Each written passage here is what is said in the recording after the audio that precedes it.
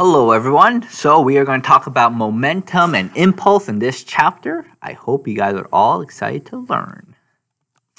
Alright, so what is momentum? Momentum is the quantity of motion of a moving object measured as a product of its mass and velocity. Momentum, the symbol P, mass times velocity, measured in kilograms times meters per second.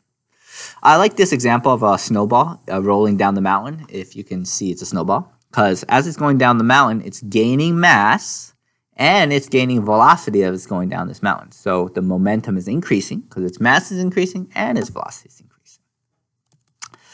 All right, let's look at this first question. Which object has the greatest momentum? A large truck moving at 50 kilometers an hour. B, a sports car moving at 30 kilometers an hour. Let me cross this out. 50 kilometers an hour, or then we have 30 kilometers an hour.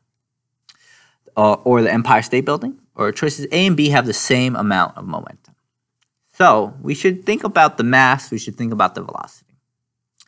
What we should know right away is the Empire State Building, even though it has a lot of mass, it doesn't move at all. So the velocity is 0, meaning momentum is 0. What we should know is a large truck has a lot of mass, and it's going pretty fast, so it has a lot of velocity. While the sports car has only a tiny bit of mass and just going slower. So we can see that A has more momentum because it has more mass and more velocity. Let's look at this one. What is the velocity of a 5 kilogram object whose momentum is negative 15 kilograms times meters per second? So this should be a relatively simple problem. Momentum is equal to mass times velocity. Momentum is negative 15. Mass is 5. And then we can try to find what velocity is. Velocity is going to be equal to negative 3 meters per second. I know. Look at that. Okay, next thing we're going to learn about is impulse. So impulse is the change in momentum. So if something collides or something hits each other, it's going to change momentum. And impulse is that change in momentum. So two ways we can think of impulse. Impulse is equal to the force times time, or impulse is equal to change in momentum, which is mv final minus mv initial.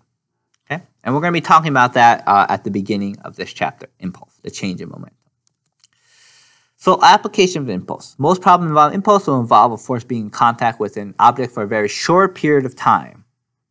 Hitting a baseball, car airbags, jumping, punching. Anyway, when there's a short impact, a lot of times it's an impulse problem. Okay, and we're going to start talking about this.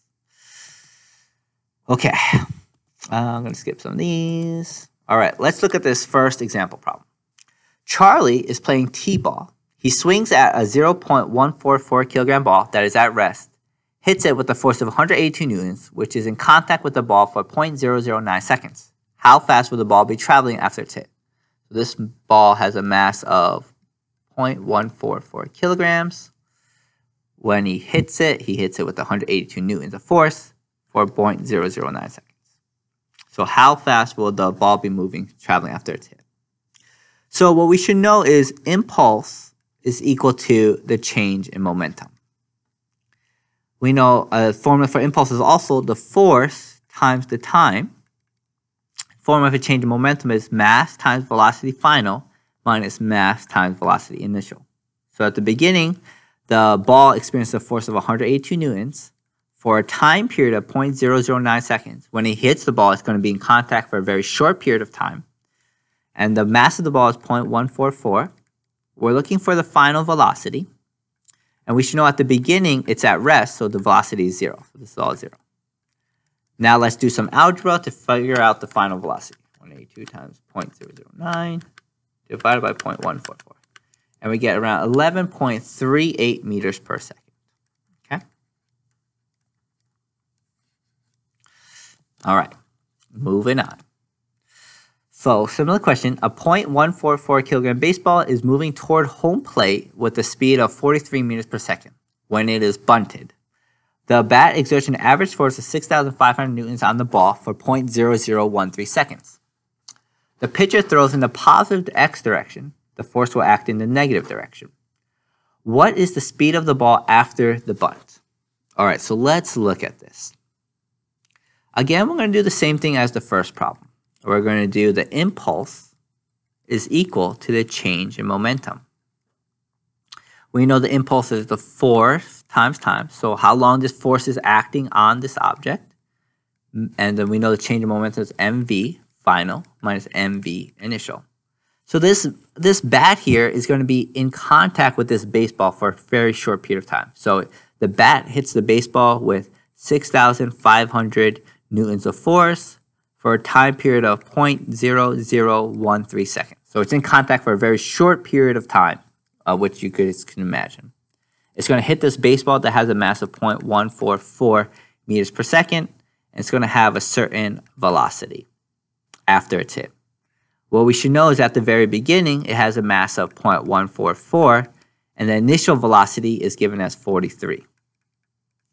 However, something we should know is if this ball, the pitcher throws in the positive x direction, that means this is going to, initial velocity is positive.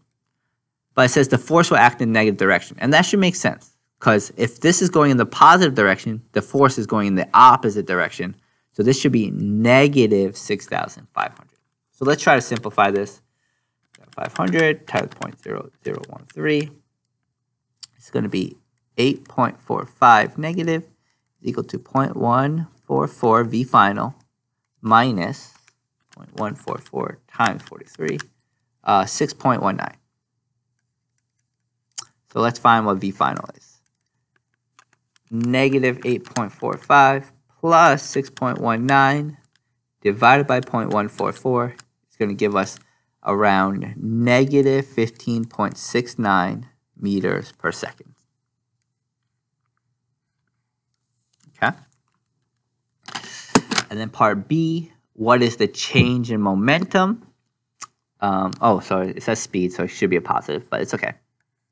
So part B, what is the change in momentum? Again, we should know change in momentum is equal to mv final minus mv initial. So we have m, which is 0.144, velocity final, which is negative 15.69, minus m, 0.144, times velocity initial, which is 43. And let's see what we get for this. 0.144 times negative 15.69 minus 0.144 times 43, and we get negative 8.45 kilograms times meters per second, okay? Because that's the units for momentum. Part C now says, what is the impulse? We should know impulse is equal to the force times time. So this is going to be the force, which is negative 6,500 times the time, 0.0013. And the impulse is going to give us 6,500 times 0.0013. And we get same answer, negative 8.5 kilograms times meters per second. And we should have known that already. We should have known that because we know that the change in momentum and impulse are the same thing. They equal each other. Okay? Okay, moving on. A 0.015 kilogram marble is dropped from rest onto the floor 1.44 meters below. If the ball bounces straight upwards to a height of 0.64 meters, with what velocity does the marble hit the floor? With what velocity does the marble come up off the floor? With what is the magnitude of the impulse for the marble? If the marble was in contact with the floor for 0.025 seconds, what force did the floor exert on the marble? So let's try to look at this. Part A, we're trying to find with what velocity does the marble hit the floor. So it's going to hit the floor over here, and we want to find what that velocity is. Okay? We could use kinematics, but I'm personally going to use energy. So I'm going to know at the very beginning, the marble has potential energy. And at the end, it has kinetic energy. Mass of the marble is 0.015. Gravity is 10. And the height is 1.44 meters off the ground. And then at the very bottom, there's all going to be kinetic energy. 0.15, velocity squared. So knowing that, let's find what the velocity is going to be. 0.015 times 10 times 1.44 divided by a half divided by 0.015, and then the square root of that. And we should get 5.37 meters per second. But we should also know that this is going to be hitting going down. So when it hits the floor, it's going to be going negative 5.37 meters per second. Part B is, with what velocity does it come up off the floor? So once it comes up off the floor, we want to find the speed of that. And it won't be coming up off the floor as fast because we see that it only goes up to a height of 0.64 meters. So we can say at the very beginning there's kinetic energy, and then it goes up to a certain height. So we have 1/2 mass, 0.015, velocity squared is equal to mass, 0.015, gravity, which is 10, and the height, it goes up to a height of 0.64 meters. This cancels out, so we could just do that. Masses cancel out. So it doesn't really matter. But I'm going to do the right side first. 10 times 0.64, divide by 0.5, or half, and then square root of that. And we get 3.58 meters per second. So it comes up off the floor at 3.58 meters per second. Okay? Now, part C is, what is the magnitude of the impulse for the marble? So we want to find what the impulse is exerted from the floor. So we want to figure that out. So we should know the impulse is equal to the change in momentum. So we should do mv final minus mv initial. So that's going to be the mass of this, which is 0.015. Velocity final is going to be the velocity after it hits. So that's going to be 3.58 minus mass 0.015 times the velocity initial, which is negative 5.37. And this is going to give us a certain answer. 0.015 times 3.58 minus 0.015 times negative 5.37. And then we get 0.13 kilograms times meters per second. Okay? And we should know that whenever something bounces like this, they're going to be in opposite direction, giving it a lot more impulse, a lot more change in momentum. So when something bounces, there's going to be a lot more impulse, and many times a lot more force when it bounces off something. If it just stayed there, this would have been 0, and the impulse would have been less. But when something bounces, there's a lot more impulse that objects feel. So part D, if the marble was in contact with the floor for 0.025 seconds, what force did the floor exert on the marble?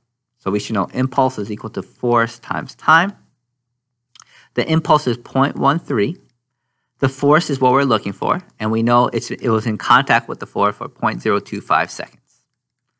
So now let's try to find the force.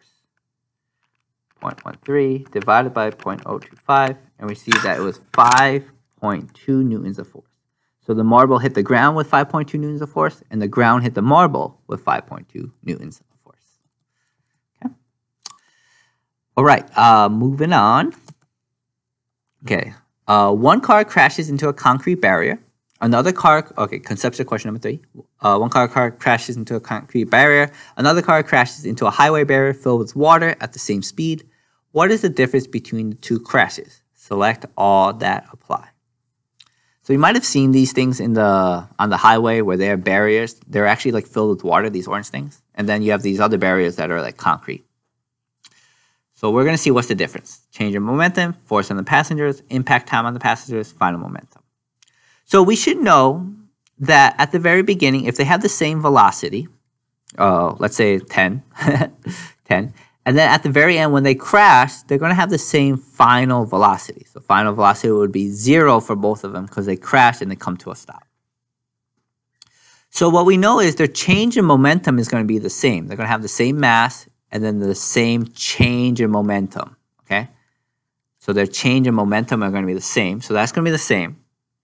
The final momentum is going to be the same for both of them. They both have a final momentum of 0 because they both come to a stop. But what we should know is the force on the passenger and the impact time is going to be different. So even though the change in momentum is going to be different, when this hits the water thing, this is going to get compressed a lot more, and it's going to take a lot more time for the impact to happen. While when it hits this concrete thing, it's going to have a very short impact time, so it's going to be a lot more shorter. So even though their impulse is the same, we see that this one is going to have a lot less force acting on it because it has an impact. When it crashes, it's crashing for a longer period of time, meaning the force won't be as much. But for this one, the impact time is going to be very short, so it'll experience a very large amount of force. So the force on the passengers are going to be different, and the impact time on this.